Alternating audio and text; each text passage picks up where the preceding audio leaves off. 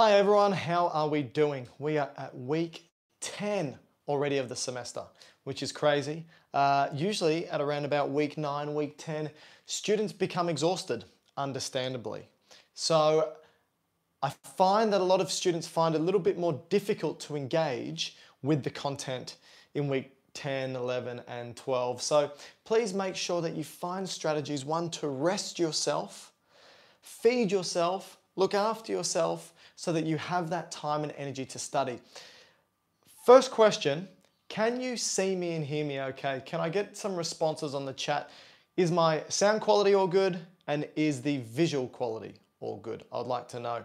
And then we can get started into what the topic will be today, which is going to be the muscular system, which is a lot of stuff. All good, wonderful, thank you everyone. So I've got my whiteboard. I'm in my office because usually the internet is better in my office.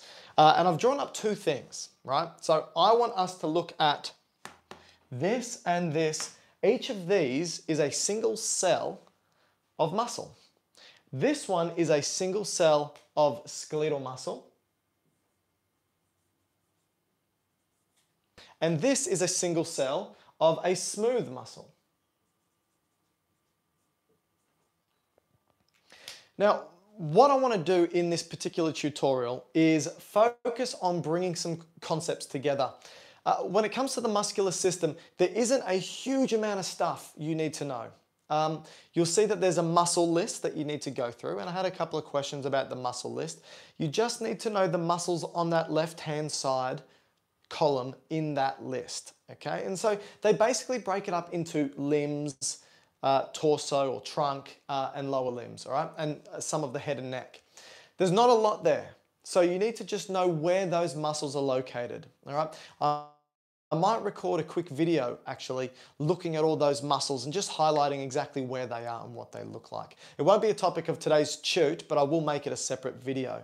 Again, as usual, if you have any questions, please just pop it up in the chat and I'll answer them as we move through.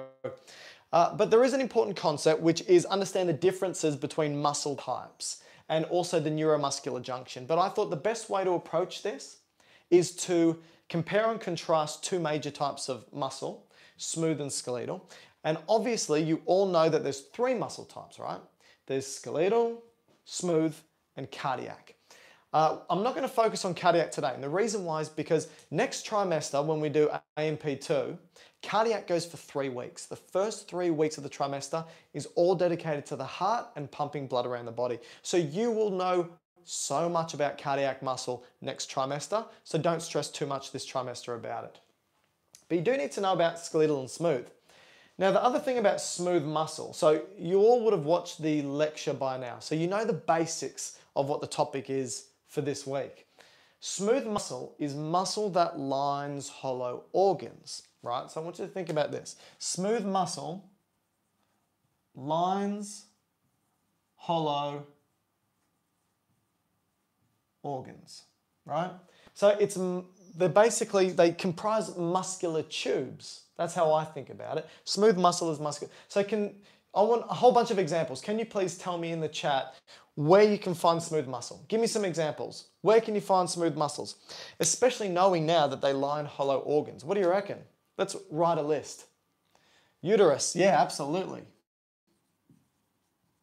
Uterus is a great one. Yeah, gastrointestinal tract, very good. Trachea, absolutely.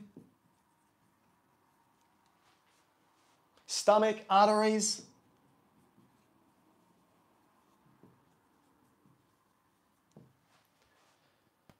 The whole respiratory tract, yeah. All right.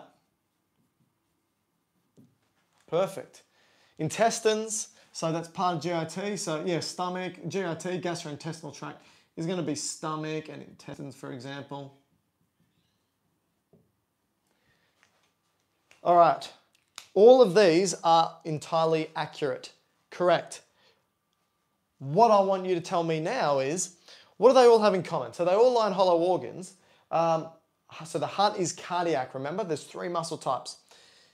Smooth, cardiac, and skeletal. So the smooth is going to be in these, so they're all hollow organs, right?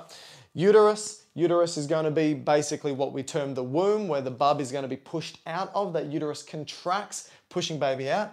Gastrointestinal tract, this is where we have foodstuffs moving around, so smooth muscle needs to contract, pushing things through. The trachea doesn't have a lot of smooth muscle. It's got small amounts of smooth muscle, but it still does have it at the back of the trachea, and it narrows and opens the diameter of the trachea. The respiratory tract, as we move down, has a lot more smooth muscle. Ciliary body of the eye. Tara, that's awesome. Yes, so smooth muscle in the eye and the pupil, there's a ciliary body which helps constrict and dilate. And it is smooth muscle, but it's different to the smooth muscle you'll find here. It's similar but different. And maybe if we have enough time, I can go through the similarities and differences. The stomach, again, constrict and dilate. People think that the stomach is just a pit in which we drop food into and it sits there and acid digests it and it just sits there like this. The stomach has 3 layers of smooth muscle, right? It's got a layer that constricts it like this, a layer that constricts it like this, and a layer that constricts it like this. And so what the stomach is constantly doing is folding and jackknifing like this all the time. And that's why foodstuffs get thrown up. And at the bottom of your esophagus, if that sphincter isn't tight enough, acid goes up into your esophagus and that's reflux. Now that sphincter that separates the esophagus from the stomach, that's also smooth muscle. So smooth muscle makes up all the sphincters of the body. So you may have heard of the term sphincter. Sphincter is basically smooth muscle arranged in a circle like that. And usually it's a barrier between one area and another. So let's just say we've got the stomach down here and the esophagus. You're going to have smooth muscle in a circular pattern separating out two distinct regions of the body. So from the stomach to the intestines, you're going to have a sphincter as well, circular smooth muscle. So it separates boundaries in these hollow organs. All right, so this is perfect, but what do all these things have in common? Can anyone answer this? What do they all, apart from them all having smooth muscle, anything else you can think of that they all have in common? What do you reckon as I wipe this off? Any takers? Yes, they all contract. Well, that's true. So all muscle, including skeletal muscle, they all contract. And when you say pump, I think what you're referring to is they're moving things through. So they're pushing things through. And that's true. So with smooth muscle, they basically push things through a process known as peristalsis. So I'll talk about peristalsis in a sec. What have we got? They are unconscious muscle. Georgia is entirely correct. Jade's correct. Samantha's correct. Luana's correct. Yes. Posture maintenance. So skeletal muscle is posture maintenance. Smooth muscle is not. So unconscious control.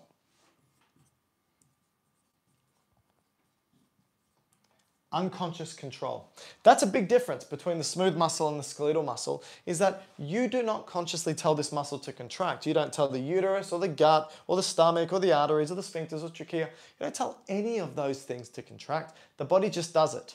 So in saying that, if it's involuntary, unconscious, what tells it to contract? Knowing what you know from all these couple of weeks, what tells it to contract? Obviously the nervous system, right? But what division of the nervous system is going to tell it to contract? Parasympathetic nervous from Luana, that is one part of it. So yes, the parasympathetic nervous system does help control smooth muscle. Georgia says parasympathetic as well. Yes, that's true. What about sympathetic? Does the sympathetic nervous system tell smooth muscle to contract? What do you reckon? Yes or no? Does the sympathetic play a role in contracting any of these? Any takers? Yes. Autonomic, yes.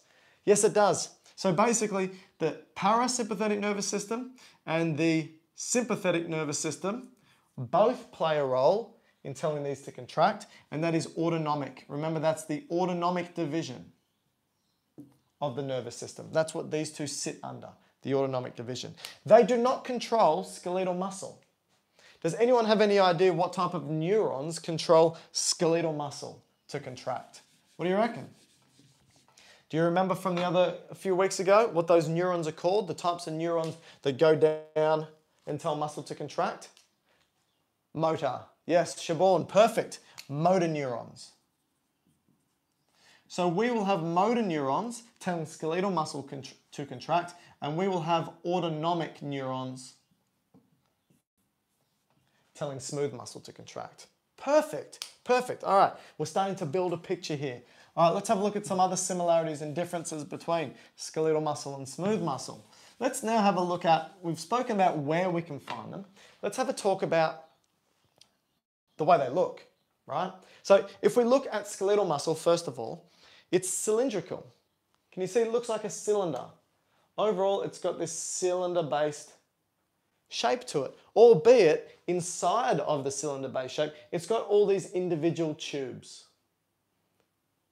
Now these tubes are called myofibrils, right? So that there is called a myofibril. The whole thing is called a myocyte or a muscle cell. So, okay, so this whole thing you'll probably read has a couple of different names, right? You may read it as muscle cell. You may read it as myocyte, which again just means muscle cell, and you may read it as a muscle fiber. They're all the same thing. A muscle cell, a myocyte, and a muscle fiber all are the same thing. And they're comprised of these individual tubes called myofibrils. And inside of these tubes, you can see all these lines that I've drawn. These lines are proteins, and they're called myofilaments. So the individual little fibers or proteins that we have inside are called myofilaments.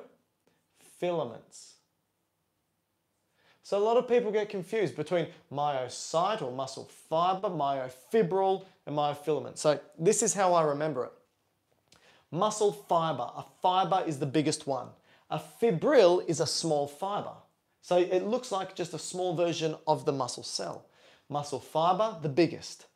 Myofibril, smaller. And then myofilaments, a filament, so filamentous component is just a small component of a myofibril, and they're just made up of these proteins.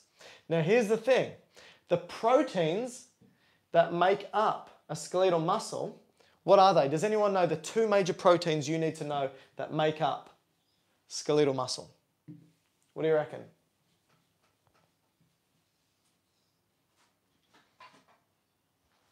Any takers? The two proteins that make up skeletal muscle. They're what we call the contractile units of skeletal muscle. They're actually also the contractile units of smooth muscle. It's what allows muscle to contract. Calcium, not calcium. Calcium is an ion. It's not a protein. But actin is, so Siobhan's got one. Actin and myosin, and Maricel has both actin and myosin. Luana, correct, actin. We need both actin and myosin, so Maricel has both correct. Perfect, all right. So can you see, when we look at the skeletal muscle, there's banded regions, all right? So you've got, if I were to focus in on one of these, right? And I'm gonna draw one of these up. So remember, I'm gonna pull out one of these myofibrils. This is a whole cell, just a single cell, but it's a whole cell made up of, so please don't get confused. If I pulled one of these out, that's not a muscle cell. That's one small component of a muscle cell called a myofibril. I'm going to pull a single myofibril out like I did in the lecture and just focus on that for a second. In that myofibril, you've got a couple of things. So you've got different types of anchorage proteins. You do not need to know their name. I will not assess you on these anchorage proteins. I'll tell you the name now. You don't need to remember it. You can forget it forever. This is called the M line, all right? Now, the way I remember M line is because it sort of looks like an M, right? That's called the M line. That's called the Z disc, and the way I remember it is because it sort of looks like a Z. Now, all they basically are proteins that are anchored into this myofibril, sorry. Now the thing is this, the two proteins you do need to know, right? Actin. I'm going to draw one here. Myosin, which I'm going to draw here. This myosin is a thick filament. So let's draw it up like this. That's myosin. And we know that as being the thick filament. Right? Myosin. The thing with myosin is it has individual little heads on them. Look like little golf clubs, right? And you can see that the myosin is anchored to that M line. All right, so we've got myosin. That's the first protein. Like I said, these little heads to them will look like little golf clubs. The next protein you need to know is the protein that's attached to the Z disc. And this is a thin protein, also known as the thin filament, and this is actin. Right? So now we've got the thin filament, which is called actin.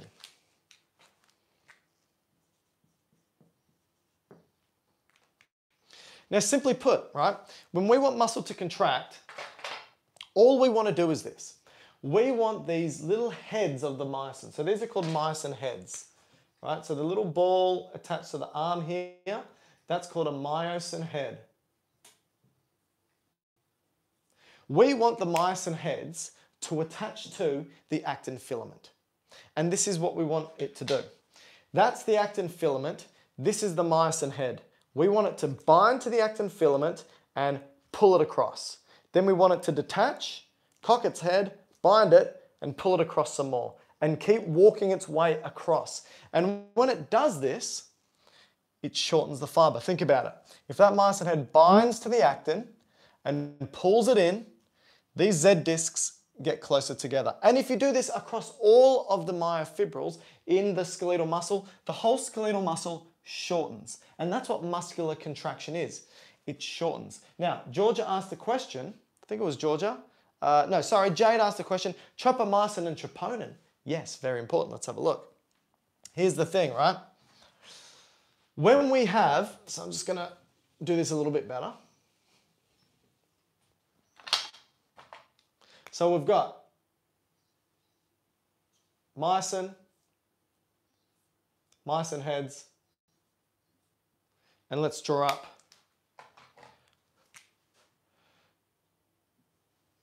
actin. All right. So while we want the myosin head to bind to the actin and pull it in, hopefully everyone's okay with that, the myosin heads can't just do it whenever it wants. There's a couple of things stopping it. So these are the things that are stopping it. First of all, there is a chain that's wrapped around the actin, like a bike chain, right? So think about it.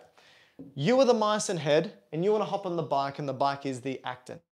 But the bike has a bike chain around it, which is attached to a pole. That bike chain is called tropomyosin. That bike chain is called tropomyosin. But a bike chain is pointless without a padlock. So you need to lock that bike chain into place. That's troponin. So you're going to find that there's all these troponin padlocks all throughout. I'm just going to draw one up. That's called troponin. So here's the point, right? The myosin head wants to bind to the actin because when it does, it can pull it in and the muscle shortens. And when a muscle shortens, so this is skeletal muscle we're talking about at the moment, right? Skeletal muscle is called skeletal muscle because the muscle is bound to the skeleton. So my biceps, right? My biceps are going to be attached up at my humerus and down on my forearm. So when that muscle contracts, what happens? It pulls on the bone. So the muscle shortens. So all I'm doing is getting the myosin heads to bind to the actin, and they walk their way along the actin, pulling the actin in like you're pulling a rope in a tug of war, and it shortens. All right. But there's a bike chain wrapped around it with a padlock. So we need a key. Keys open padlocks, right? So the key, does anyone know what the key is in this case? Somebody's mentioned it previously. What's the key that unlocks the troponin? It is Calcium unlocks the troponin to release the tropomyosin, so the actin and myosin can bind. Siobhan, you are perfect in your response. Maricel, perfect. Georgia, Nikki, you guys are wonderful. You got it. We need calcium. So calcium is the key. When calcium comes along, it unlocks the troponin. The bike chain falls away. The actin is free. The myosin heads combined if we have ATP. All right? If we have ATP. So, what that means for skeletal muscle at the moment, in order for skeletal muscle to contract, we must have calcium. We must have ATP. Skeletal muscle will not contract without calcium, and it will not contract without ATP. So important. In actual fact, smooth muscle is the same. Now, here's a big difference. When we look at skeletal muscle, you can see that all the myofibrils are aligned in parallel. They sit on top of each other, boom, boom, boom, boom, boom, boom, boom, which means all the myosin filaments are lined up together. Here, here, here, right?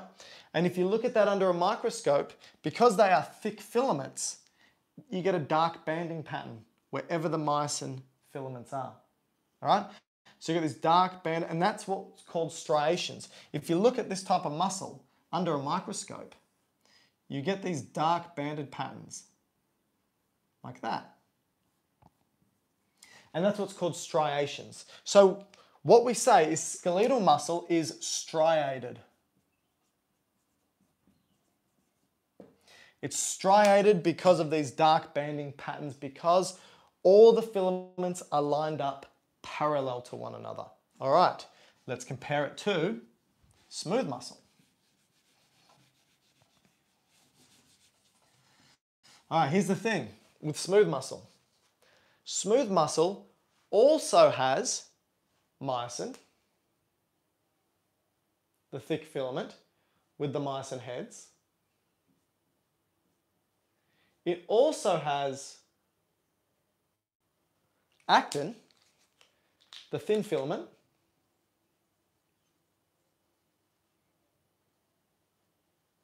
But here's the thing. And we also do want the myosin heads to bind to the actin filaments and pull it in, so it shortens as well. But here's the other thing, right?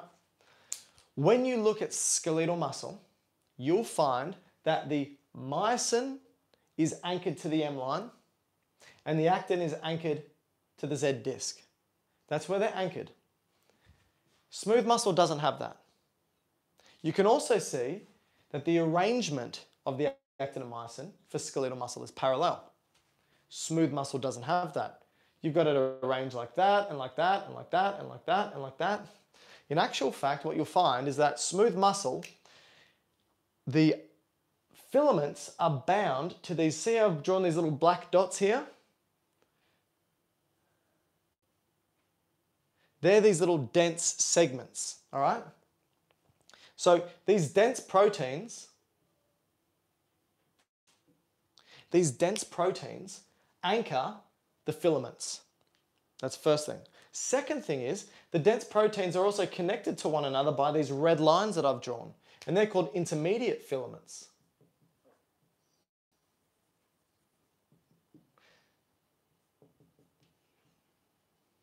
I'll tell you why we've got these intermediate filaments in a second.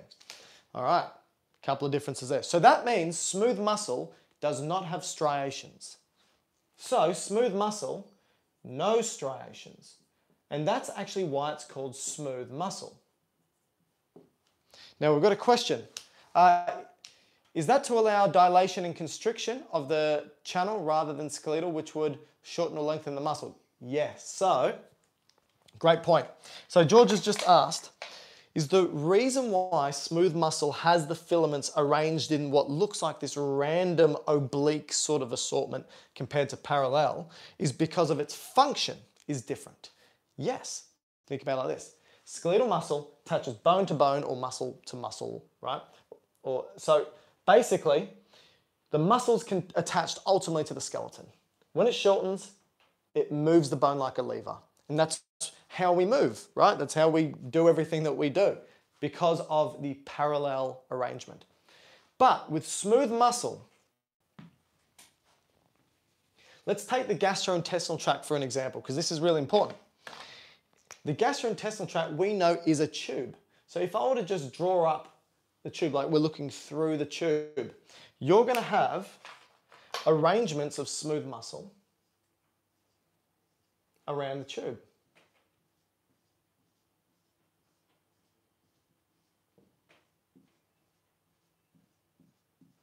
Right? But in actual fact, if I were to just sort of extend the tube out like that, you're going to have smooth muscle arranged around the tube, and that's actually called circular smooth muscle because it goes around a circle. But you've also got smooth muscle arranged in the other direction that goes the length of the tube, and that's called longitudinal smooth muscle.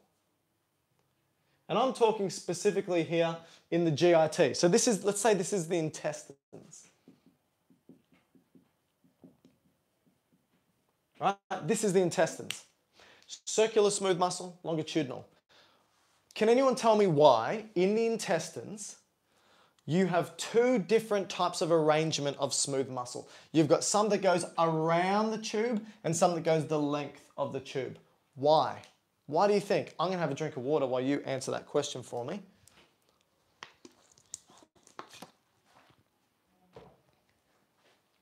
Any idea? What do you reckon? To squeeze and push. Ah, Georgia, perfect. Maricel, peristalsis. Jacob, to move. So Jacob says to move in both directions, which is partially true. Mainly, we want movement in the intestines to be unidirectional. We want it to go, for example, from the stomach to the large intestines by going one way through the intestines. We can have something called reverse peristalsis, but that's when we vomit. All right, so it's very rare. Okay, so George's and Maricel's answer is correct. I like George's answer. So it's because we want to squeeze and push. Think about it. When that circular smooth muscle contracts, what happens to the diameter of the lumen, you know, the hollow inside? It gets smaller. So it squeezes whatever inside. So if there's food stuff in there, we squeeze it, right? Then the longitudinal, when that contracts, it shortens the tube. So what happens is you get squeezing, so you get narrowing and shortening. And when that happens, things move through. That's how you move food, for example, through the intestines. You squeeze it and segment it, and then you push it by shortening. Squeeze, push, all the way through. And that is peristalsis, right? And so the question was before, is the way that it's arranged because of what it needs to do? Yes, because it needs to go in all directions, right? When skeletal muscle, one direction, contract, move a lever, move a bone. Here, we want stuff to move its way through. So if you have a look, these will still contract the same way, right? And so your question may be, and I'll answer your question in a sec, Jade, about the respiratory tract both ways. With the respiratory tract, the thing that moves air is pressure, not smooth muscle. All the smooth muscle does in the respiratory tract is alter what we call the caliber of the airways. So do we let more air in or less air in? It's not about moving substances in a particular direction, because air, being a gas, gases only move due to pressure, gas pressure changes. Physical substances like food and liquids move due to physical pushing, right? Hopefully that makes sense. Let me know, Jade, if that does make sense. Okay, so we've got these proteins, and when they contract, it's exactly the same. Myosin head, bind, pull, detach, pull, detach. It also needs calcium and ATP, but there's no troponin, and you don't have to worry about tropomyosin. There's something called calmodulin, all right? So this is the difference between this and this. Instead of there being, so remember, let's draw this up. Myosin heads, right? Actin. And I said to you, for skeletal muscle, you had tropomyosin, right? You had that chain around it, and you had troponin as the lock. You don't have that for smooth muscle, all right? So there's troponin. There is no troponin for smooth muscle. There's still tropomyosin. But what we have is when calcium comes in, it needs to bind to something called calmodulin. Calcium plus calmodulin, they'll come in together and they'll unlock the chain and let that whole thing occur. So what's the difference, right? Let's look at the differences. Let's just actually write the differences.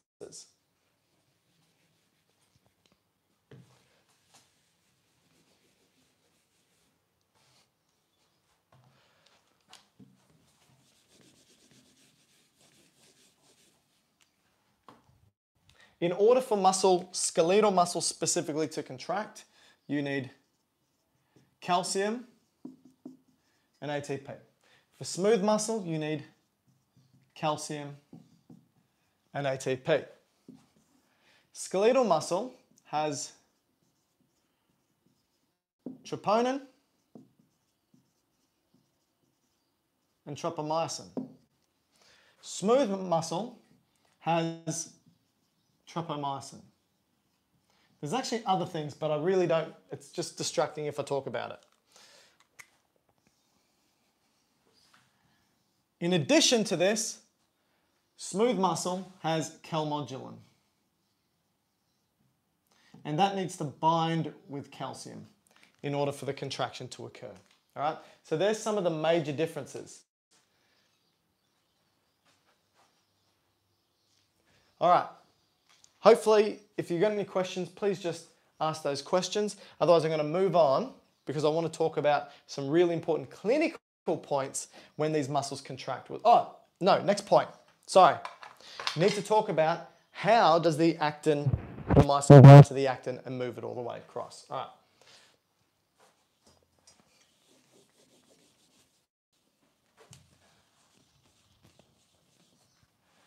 All right. Let's take a look. There's a myosin head.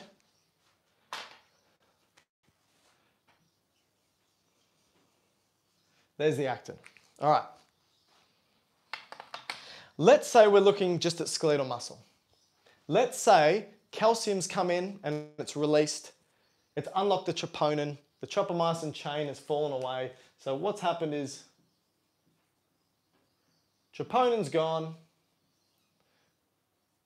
Tropomyosin's gone because calcium has done that. So that's all moved away. So now we've got free actin to bind to, and we've got the myosin head. All right. How does the myosin head bind and move? This is what happens. This is where ATP comes along, right? So, ATP, being the energy currency of the body, it comes along and it binds to the myosin head. It's the first thing. ATP binds to the myosin head. Once ATP is bound to the myosin head, ATP stands for adenosine triphosphate, right? There's an adenosine with 1, 2, 3 phosphates. That ATP will remove one of its phosphates. So it turns into ADP, adenosine diphosphate. ADP, and it keeps the phosphate attached there. When ATP goes to ADP plus the phosphate, the head cocks into position. So going from ATP to ADP and phosphate, so here, neutral position. ATP binds. Turns into ADP and phosphate. Cocks the head. The ADP and phosphate will leave.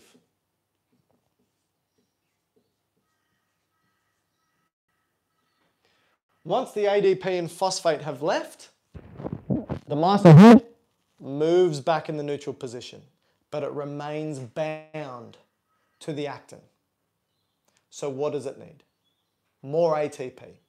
ATP comes along and binds to the myosin head. It pops off. ATP turns into ADP and phosphate, cocks into position. ADP and phosphate are released. The head goes back to normal position. What do we need? More ATP. Comes along and binds to the myosin head, pops off. Turns to ADP and phosphate, cocks its head. ADP and phosphate contracts. What do we need? ATP, and it just keeps going on and on and on and on. Samantha's asked, when your touches your neck, sorry. It's because I got this ridiculous microphone here. I'll try not to rustle it up a little bit. I'm sorry about that, Samantha. Maybe I can, I'm sorry if this leads to a rustling sound. I do apologize. Maybe I can do something like this. Whoa. Let me give it one more shot. All right. Hopefully this is a bit better. Is this okay? Can I move around and that's okay? No troubles? What do you think, Samantha? All good? Please. It's when you put your arms up, demonstrating. It's good, better, cool. So I can start doing this. Is that okay? All right. No troubles? How's that? All right. So hopefully that makes sense. I know that it probably won't to begin with. You just got to keep practicing it. I'm going to say it let me say it one more time. One last time. Ready? Myosin head. Actin. Don't turn off the YouTube channel. I know this is boring, but you got to do this one, right? Myosin head, actin. We want that myosin head to bind, but we need ATP. ATP binds to the myosin head. It turns to ADP and phosphate. Cocks its head, binds. ADP and phosphate disappear. Goes back to normal position. It's stuck. The myosin head will not leave the actin until another ATP molecule comes along. When it does come along, it disassociates. Then it hydrolyzes to ADP and phosphate, cocks its head again and binds. Then ADP and phosphate leave, shifts the whole thing back. Now here's the thing about rigor mortis. Has anyone heard of rigor mortis before? Rigor mortis is about 12 hours after death, the body or the muscles of the body become very stiff, rigid, and hard. The muscles contract. That's called rigor mortis, meaning contraction after death, right? So what's happening here is this. When you die, your cells, this is actually an interesting thing. What is death, right? How do we classify biologically death? You could say when the brain stops working. Yeah, but you're going to have cells that are still working when the brain turns off. Okay. When somebody can't, when they're not conscious. Okay, maybe it doesn't happen. What causes, I'll talk about that in a sec, Maricel. So, when you die, the cells of your body release calcium. You get this huge calcium release upon death. We don't know why, but we do. And that's one of the ways we can determine death cellularly, is through calcium release. So, if calcium releases throughout the whole body when you die, all the troponin and tropomyosin chains from your skeletal muscle are released. You've got free actin. You've got ATP in all your cells, right, when you're dead. You're not making any new ones, but you've got ATP stores there. So the ATP causes the cocking of the head and the binding and the contraction. But after a certain amount of time, this muscle's contracting, you run out of ATP. Because you're dead, you're not making any more ATP. And I just told you that in order for the head to detach from the actin, we need more ATP. But when somebody's dead, no more ATP. So it's stuck. So you remain rigid upon death. And then over time, over a number of hours, the affinity of that myosin head to the actin just becomes weak and falls away. And that's what rigor mortis is. It's simply the fact that all this calcium's released upon death and the muscle's free to bind. The ATP stores that are remaining causes contraction, but without any more ATP, it won't release. The question from Maricel is, what causes ATP to turn into ADP and phosphate, enzymes.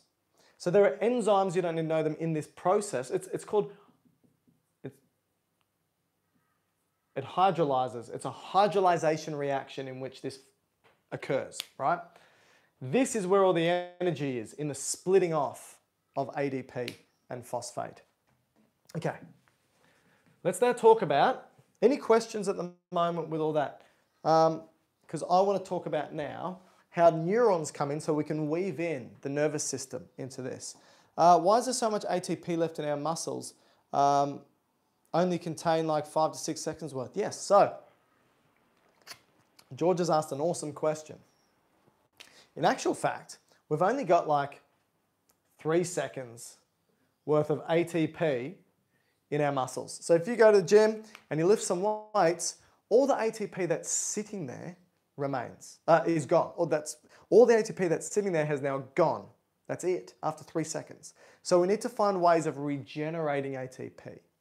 Now there's immediate ways of doing this and there's long-term ways of doing this. The immediate ways, where does the ADP and phosphate go? This answers both questions, right?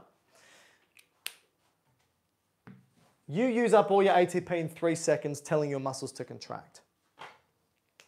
Now, to answer George's first part of her question, why does rigor mortis occur if you only have 3 seconds ATP, is because the muscles will contract of 3 seconds worth of muscular contraction, which is enough to tell every muscle in the body to contract. But without regenerating more ATP, right, without regenerating more ATP, the myosin head is bound and stays bound. So you stay contracted, right?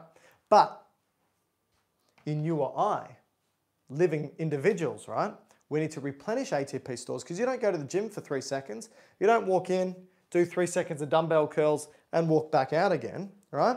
You're in there for what, 30 minutes to an hour doing whatever you're doing. You have energy replenishment. This is the main way that it happens. There's something in your body called creatine. Probably all heard of creatine. Probably heard of the supplement creatine, right? This is one of the ways that this supplement works, right? When you're resting at home, your cells are still making ATP.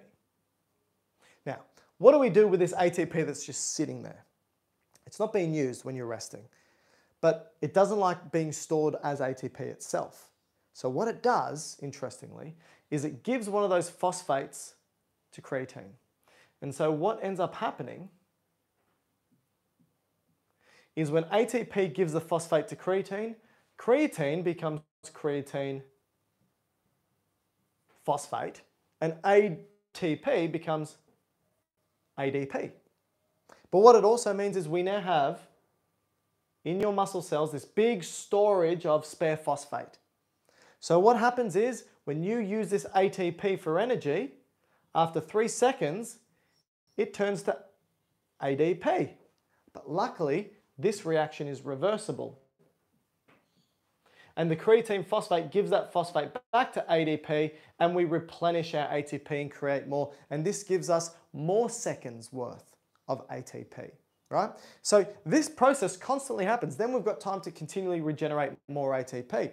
The long-term regeneration of ATP is through glycolysis. This is taking glucose and turning it into ATP, and oxidative phosphorylation,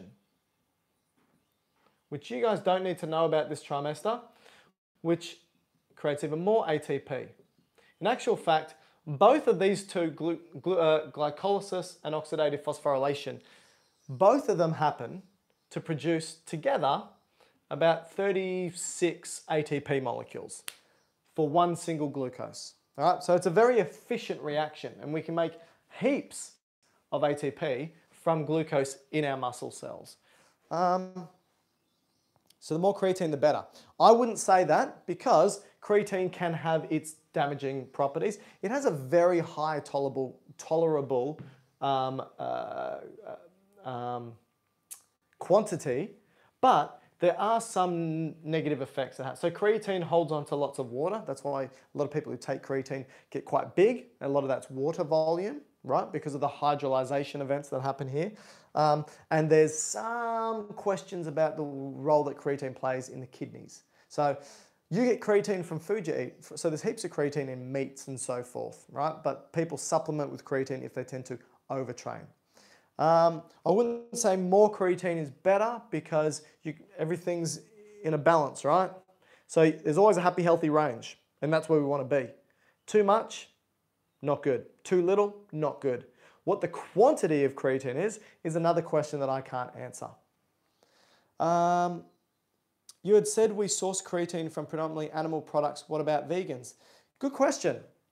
I am not sure. I'll have to investigate that, Georgia. That's a great question. I'm not sure what products, non-animal based products, contains high amounts of creatine. I'm sure there is, but I know that most of it comes from meat. So I'll look into that because that's a very good question. What happens for the skeletal muscle to reset and the troponin to reattach to the tropomyosin? As soon as calcium that's released, right? Calcium that's released to tell the troponin to jump off and the tropomyosin to jump off. As soon as the calcium gets pulled back into the storage unit called the sarcoplasmic reticulum, the troponin and tropomyosin jump back on, right?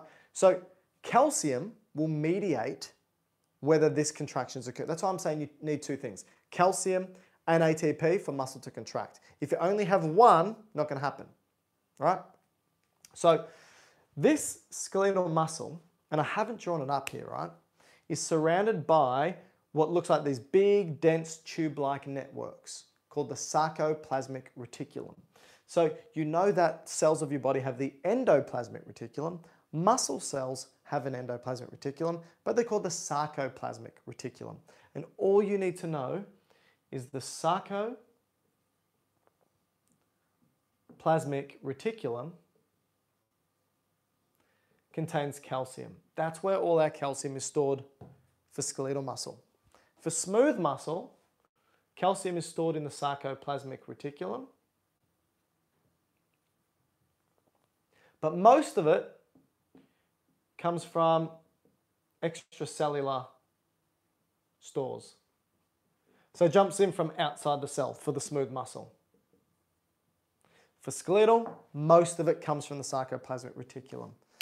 All right, let's talk about innervation, how the nervous system plays a role here. This is what I think is the interesting stuff.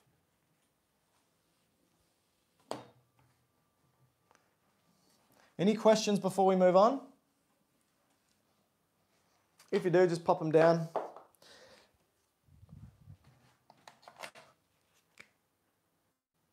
Just gonna have another quick drink of water. Okay, what do we got? About lactic acid, from my understanding, it can provide energy, is that right? In Japan, they drink lactic acid, yuck. I agree, that does sound yuck. Wouldn't it be easier to get energy from food than waiting to produce lactic acid? My answer is yes. I think it's far better to get your energy from food than from other sources. We've evolved to get our energy from food. Lactic acid, okay, I'll quickly tell you what lactic acid is. We'll pretend this is a bit of a break, an intermission. When you take glucose and you break it down to make energy, you produce something called pyruvate. Now, pyruvate jumps into the mitochondria.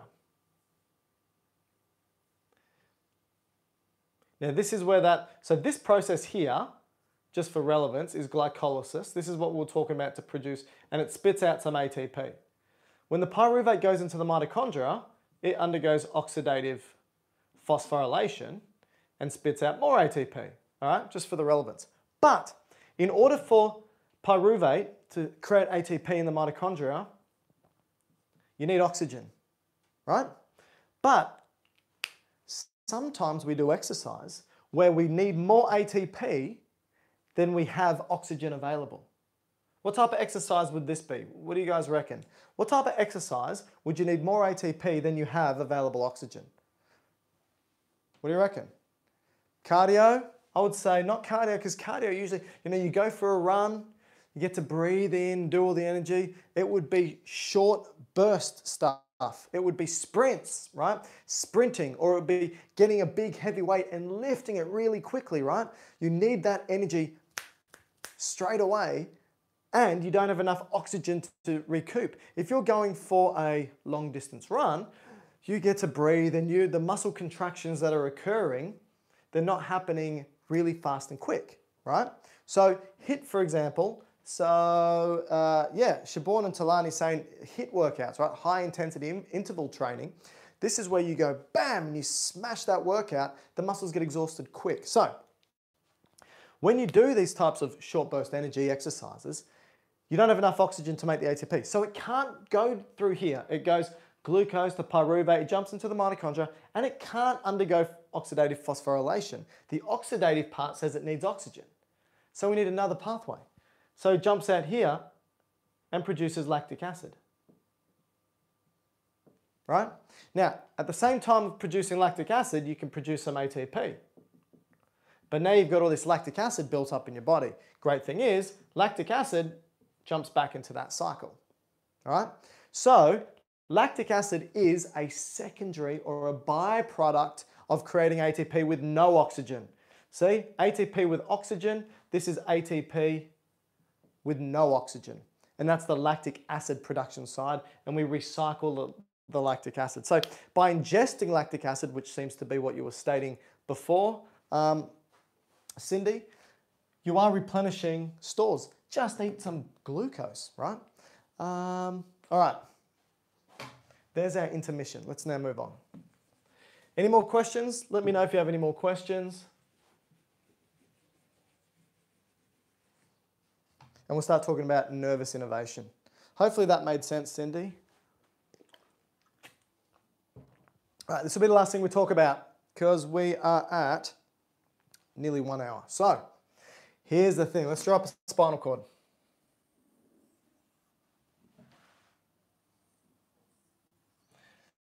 So this is merging a couple of concepts together, which I love doing. This hopefully helps you all. There's no point talking about these things in discrete chunks. How long do we have as study break before the exams? Not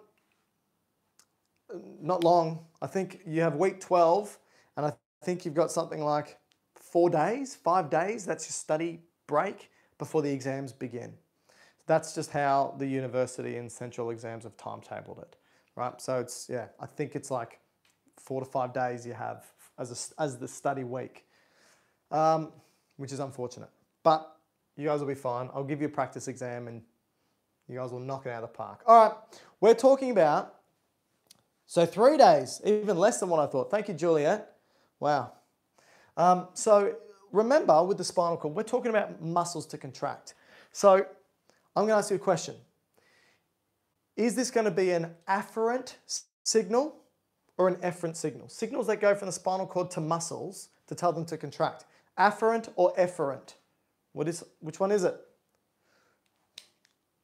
I need something that plays the Jeopardy music. Dun, dun, dun, dun, dun. Georgia, efferent, exactly right. So, in saying that, if I'm going to draw up the spinal nerves,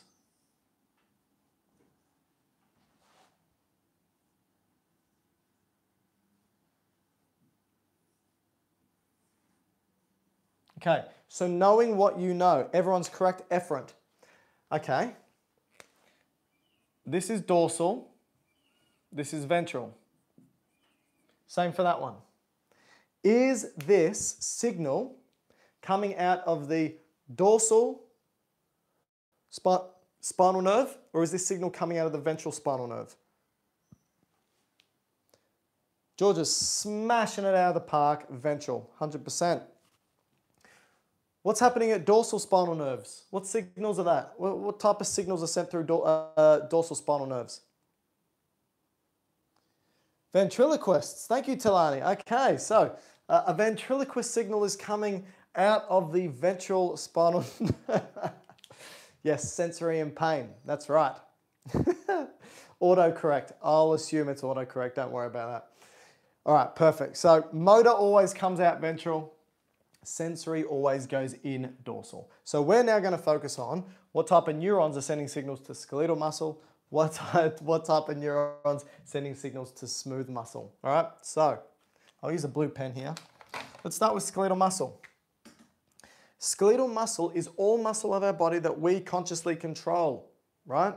So they're going to be coming out of our spinal nerves and they're going to be motor neurons. And I told you previously that there's 2 motor neurons descending from the brain. One that comes down, and let's just look at the lower motor neuron. It's going to synapse at the ventral grey horn. Sends a signal out. Here's a motor neuron.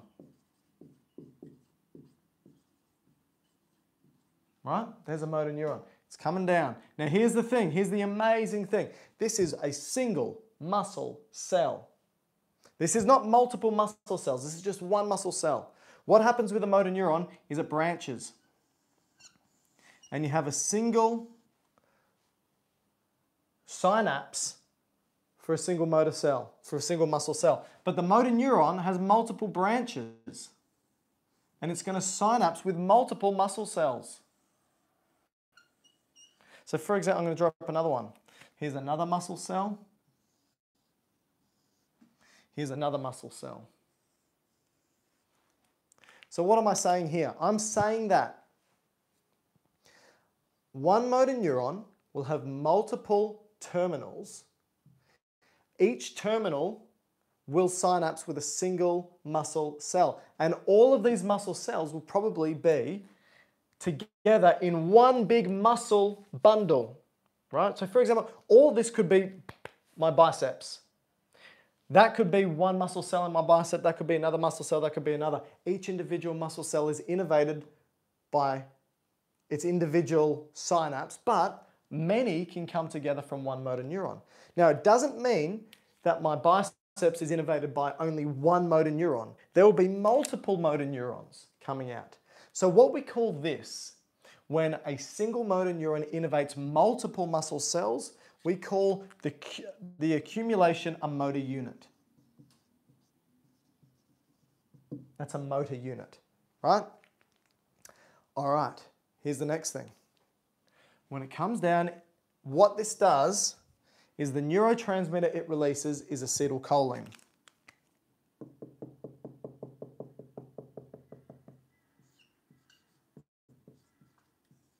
Acetylcholine. Remember, we've spoken about nervous system and action potential needs to be sent down here. So this is sodium ions jumping into the cell in this domino-like effect. When this action potential reaches the terminal here, it causes calcium channels to open up and calcium will jump into the terminal. It's the calcium coming into the terminals that cause the acetylcholine to be released. All right? 1, action potential down the motor neuron. 2, this action potential causes calcium influx into the terminal. 3, calcium causes these vesicles, these bubbles that contain neurotransmitters to be released into the synapse. 4, the acetylcholine will bind to acetylcholine specific receptors on the muscle. 5, when acetylcholine binds to the acetylcholine receptors, it opens up more sodium channels and sodium will influx, causing another action potential. Just like what's happening down the neuron, it stimulates it at the muscle cell. But here's the difference. If I were to take the muscle cell and you get sodium coming in to depolarize it, we know that in order for this muscle to contract, we also need calcium. And calcium is stored in these big storage pits called the sarcoplasmic reticulum that I mentioned earlier. There's calcium in here. So when the sodium influxes, it will influx down the sarcoplasmic reticulum and cause calcium channels to open up, and calcium will be released all throughout the muscle cell. So calcium gets released, so sodium comes in only across the membrane, not deep in the muscle, right? Sodium only comes in across the membrane. But because there's these big, deep channels that go all throughout the muscle that contain calcium, calcium is released throughout the entire muscle. So it doesn't matter about the sodium, it just matters about the calcium. The sodium is what triggers the calcium to be released everywhere, and all the muscle contracts, not just the superficial ones. All the muscles contract in the manner that we spoke about before. This junction here between the neuron and the muscle is called the neuromuscular junction. And I released a video on it and I uploaded it onto the Facebook page for you. So I recommend watching that because it talks a little bit more about the details. I want to compare that to the smooth muscle. Let me know if you have any questions at the moment about the skeletal muscle.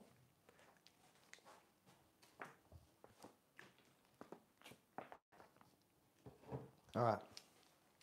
Now, how is this different with the smooth muscle? Well, we're not using a motor neuron. We're using an autonomic neuron. So this is the autonomic nervous system, sympathetic, parasympathetic, right? So what's going to happen is we know that these cell bodies are located in the lateral grey horn, and they will come out of the ventral nerve root. And we've spoken about it before. They synapse at ganglia. Remember? Remember we spoke about the autonomic nervous system? There's one neuron and it speaks to a second neuron. And we compared both the sympathetic and parasympathetic. And I said that for the sympathetic nervous system, you've got acetylcholine as a neurotransmitter. For the parasympathetic, you also have acetylcholine. For the sympathetic at the end, you have noradrenaline. And for the parasympathetic, you have acetylcholine again. So this first neuron here is this first neuron here. This second neuron is this one here. And what this neuron does is it will go to the smooth muscle. All right, here's another amazing thing about smooth muscle.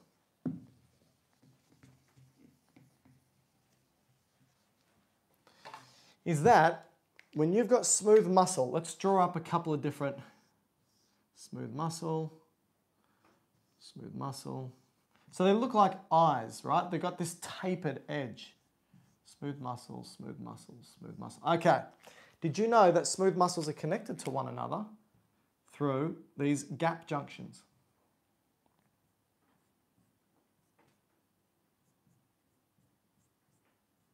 Right? They're connected to one another through these gap junctions. And the reason why this is important is because they don't have the sarcoplasmic reticulum. So when the action potential hits the skeletal muscle, the calcium gets released everywhere, so you get the whole contraction. Here, and you need every single muscle cell needs its own innervation.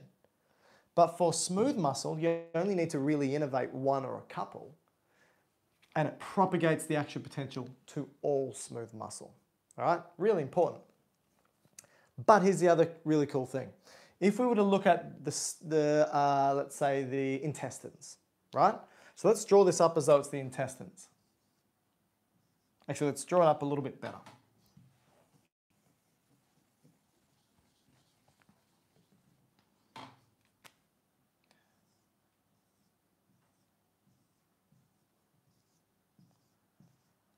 All right, let's connect them with gap junctions.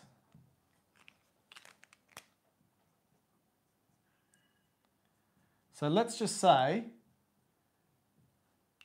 we've got this autonomic nervous system, parasympathetic innervation to the small intestines. Here's the great thing, right? You've got a plexus. Remember I told you what plexuses are? They're going to be bundles of nerves coming together. You've got all these different plexuses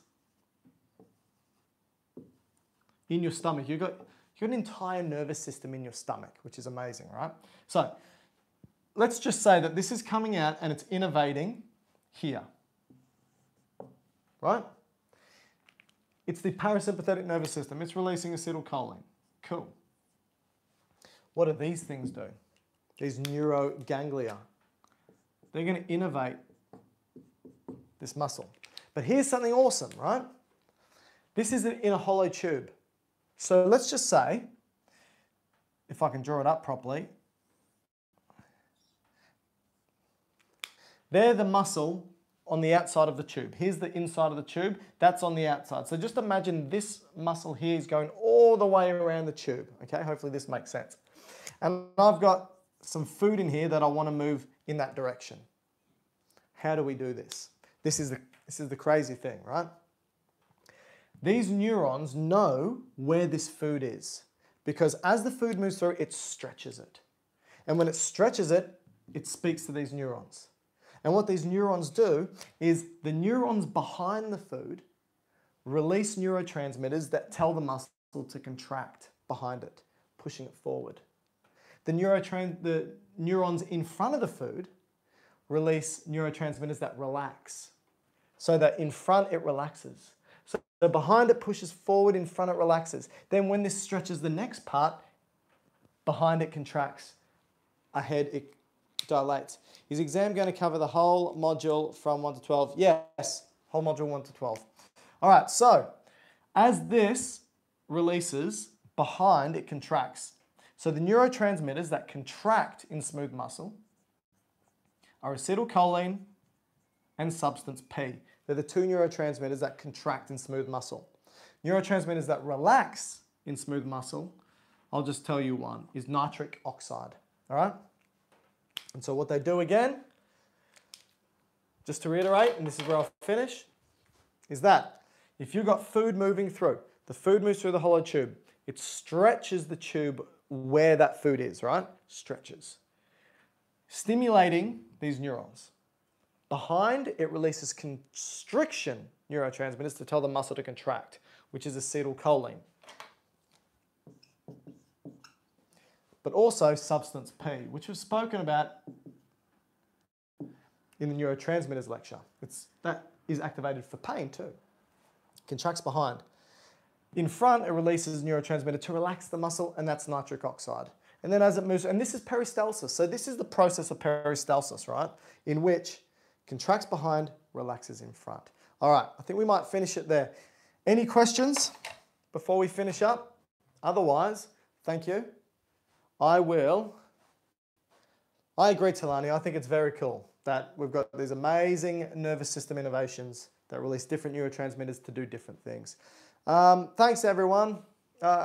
Enjoy the rest of your week, and I'll speak to you soon. There's a quiz that's open, but it's open for 2 weeks. All right.